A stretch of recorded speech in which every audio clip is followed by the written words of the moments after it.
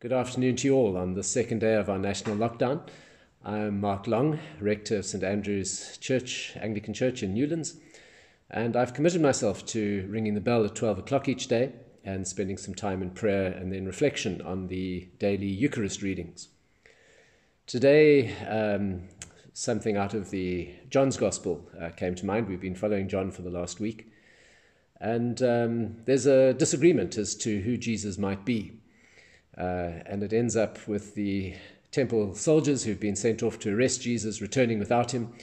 And interestingly, having heard him speak, having interacted with him, they have come to believe. They certainly are unwilling to arrest him on the charges that they've been sent to arrest him on. It leads to some discussion with the scribes and Pharisees.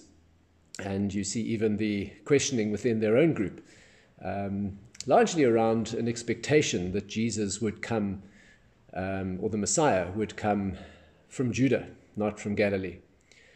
And just because of their knowledge, unable to, in a sense, accept the surprise that Jesus is and to respond to that. For many of us, I think this coronavirus has been a surprise. Trying to work out what it means for us is quite challenging. A colleague sent through a clip of T.D. Jakes, the pastor evangelist. Often wish I could preach with that kind of passion.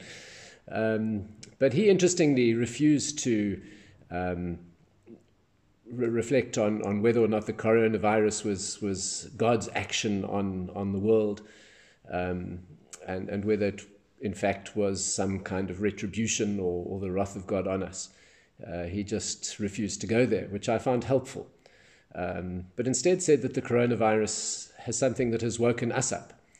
And if there is a purpose in it, perhaps it is that we awaken to who we are as human beings in today's world.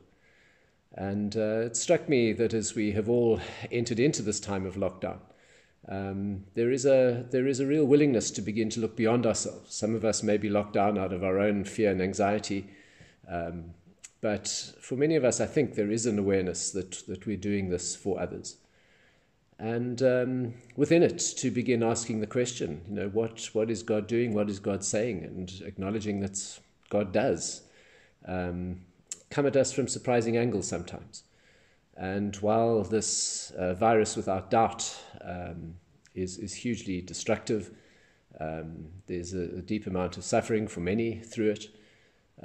There is also the opportunity for us to just reflect and grow, to deepen our awareness of ourselves, of God's purpose in our lives, and to just trust that God is walking with us.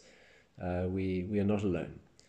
In those moments where we wish God would wave that magic wand and just make it all disappear, to remember that Scripture reminds us constantly that has never been God's promise, but that God's promise always is to walk beside us, to be that friend, to be that carer, to be that lover, to be the one that really does resource us in our times of great and deep need.